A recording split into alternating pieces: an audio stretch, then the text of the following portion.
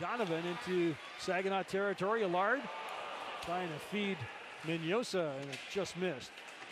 Turnover by the Spirit. Here's a chance. Shot save made there as Mignosa was all by himself after the Saginaw turnover. That didn't work. Now it's back to the blue line. Here's Hayes looking around for an opening, getting it to Karki. Karki back to Hayes. Into the corner, McConnell Barker. To Hayes, top of the circle, moves to the middle of the slot. Hayes winds up, there's that wrist shot, blocked in front, rebound, they score! Bryce McConnell Barker, 1-0, Sault Ste. Marie. Hayes to Frasca, here come the Hounds into Saginaw territory. Frasca goes wide on Go, the defenseman. Centers it in front, they score!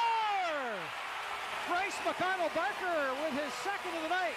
Greyhounds lead it 2-0. Cross ice, it goes to Willis, to Christopoulos to Willis. Cross ice pass now. Here's Beck circling towards the board. Sends it cross ice as the one-timer, and great save there made by Schenkel. Is called for a slew foot, major penalty. Here's Brady Martin at the point, keeping the puck in. Looking around, gets it into the circle. One-timer, they score! Jordan Dentino with a slapper, and it's 3-0 Sault Ste. Marie. McConnell Barker gets the puck and heads out of his own zone. Passes it to Dentino. Dentino passes it, and Mignosa puts it into the empty net. And the Greyhounds lead it by a score of 4-0.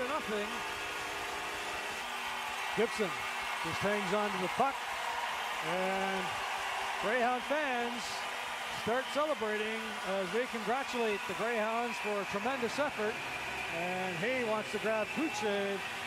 So the game has come to an end, and this series is all tied up at 2 games apiece as the Greyhounds dominate the Saginaw Spirit.